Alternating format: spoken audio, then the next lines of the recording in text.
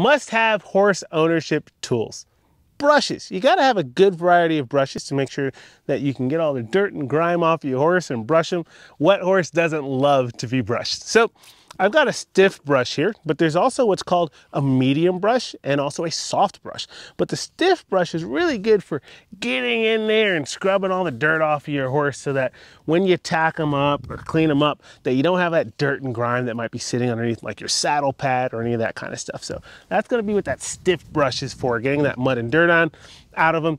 Now you might use a medium brush for stuff that's not necessarily caked as hard in there, right? And then you're going to use a soft brush for areas like the face that are really sensitive and soft so that you can take good care of your horse and not aggravate them with like these stiff bristles here. So that's what your common brush is going to be like. Like I said, you got hard, you got stiff, medium, and soft.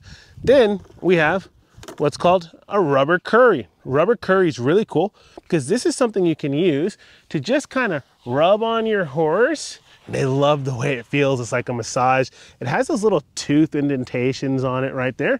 You can just kind of rub it. And I like to rub going clockwise, and it really helps to increase their circulation, and it also helps to bring the oils in their skin up to the surface of their hair.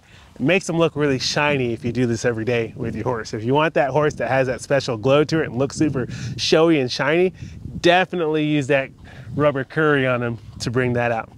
And then lastly, I've got a mane and tail brush. Oh, these things are awesome. You know, when your horse, her mane's on this side, when your horse has a bunch of knots and stuff on their mane, you can just use that mane and tail brush to just go right through. And then same thing with the tail. You can grab your pony's tail off to the side and you can brush that tail out. And you'll get all those knots out of there and tangles out of there. And if you need to, you can use product or whatever to help soften it if that's what you need. But these are my main brushes that I use. I use these every day on my horse in order to not just help them to feel good, which you can also give them a massage with that mane and tail brush. A lot of horses like that, but it also helps to keep them squeaky clean.